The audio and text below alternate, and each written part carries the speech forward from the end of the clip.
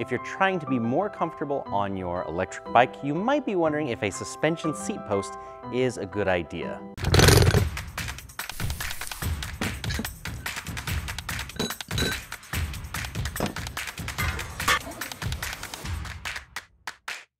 And as you can see, I've tried a few different types and styles of suspension seat posts over the years.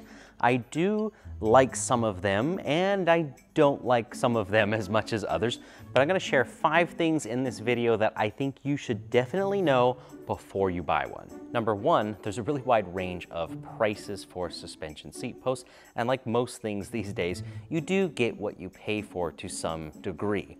Now, the cheaper suspension seat posts are going to look something like this. You can probably find them for well under the $50 range, maybe as low as $20 for some of the cheapest brands, which I might not recommend. But this suspension seat post has a design that simply goes up and down, which is not ideal. If you spend a little bit more, maybe around the $100 mark, you can find something like the Suntour NCX suspension seat post.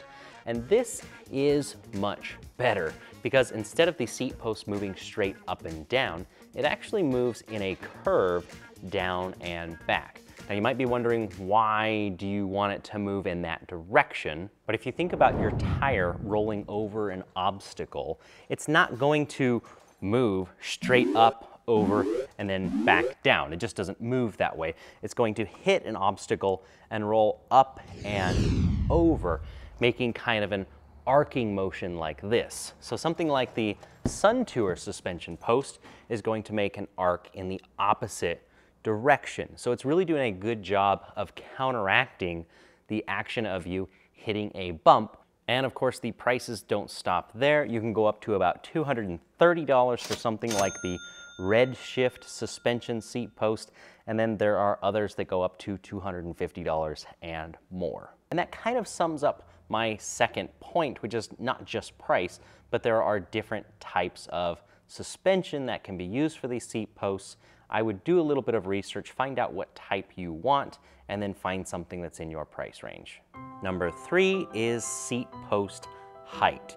If you are riding a bike and you're at the limit of the seat height, not on the upper end, but down low. For example, if you have your seat lowered all the way down to where the post is just barely sticking out, you might not be able to use a suspension seat post. Maybe you have to trim your post down because of the type of frame you're using. This might not be an option for you either. You're always adding a little bit of height right here for the suspension mechanism. We have about the same amount of space required for the Suntour. Some of the suspension posts that simply go straight up and down might be a little bit tighter, but you're still going to have to account for an extra inch or 2. And the majority of these cannot be cut down. There are some brands where the suspension mechanism is completely at the top of the post, but for the most part, they have some adjustment at the bottoms. You can see that this one cannot be cut down either, and the same goes for the Redshift. So none of the posts that I have here can be trimmed down. Number 4, be aware that you might have to compromise a little bit. One of the most popular accessories that's included on the Bolton e-bikes Blackbird, for example, is a seat dropper. It allows the seat to be in a nice low position, and with the push of a button, it can come up, or the same thing, you can push the button and also move the seat back down.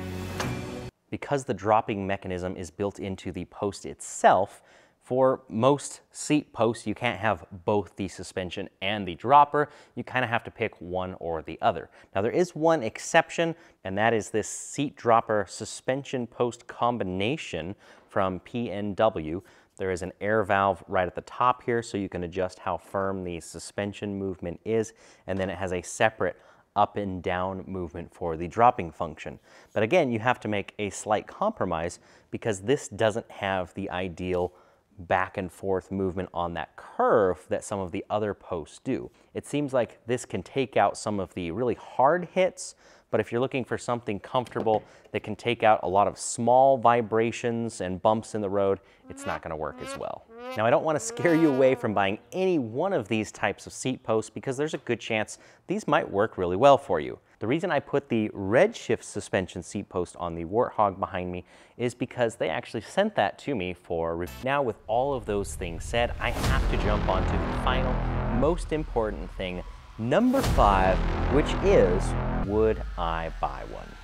The answer to that is absolutely. Now, I'm not particular or picky about which brand, although having ridden a few different ones, I am kind of partial to the Redshift. I like how it feels. The Sun Tour, I think, is very comparable in how it feels at a cheaper price point.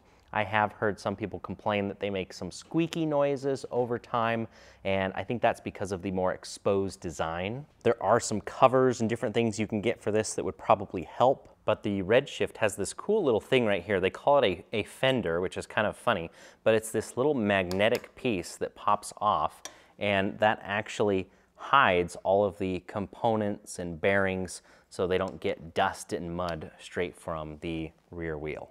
I took some time to ride this bike around the parking lot, around the yard, going through gravel, over bumps, and I basically tried my best to hit every possible bump I could find and see how it felt sitting on the saddle. With a suspension seat post, you can actually stay seated more often and longer, because when you get into little bumps and ruts and things, especially going onto single track type trails, you know, cobblestones, anything like that, you're going to feel those vibrations. You're naturally going to lift off of the seat or stand up and pedal in those situations. But with a suspension seat post, you don't have to do that as often. There are different springs to adjust the stiffness of the suspension seat post on the Redshift, the Sun Tour, and most of the others. I did find that I liked the extra spring that's already included. That makes it a little bit stiffer, but I hit a bunch of bumps, like I said, and I didn't have to get off the saddle at all. I can really see how this would make a long ride more comfortable, and probably I'm going to hang on to the seat post and keep moving it around to whatever bike I'm riding. And if this is a specific product that you guys want to see me carry over at Bolton e-bikes, leave me a comment below. I already carry some of the Sun Tour suspension seat posts. We get those in on occasion. But if you're looking for an even higher quality version, let me know if you'd like to see these on our website. Odds are, if you're watching this channel, you are interested in electric bikes. And if you don't know my 7 things that you should know about electric bike chargers, then here is an oldie but a goodie.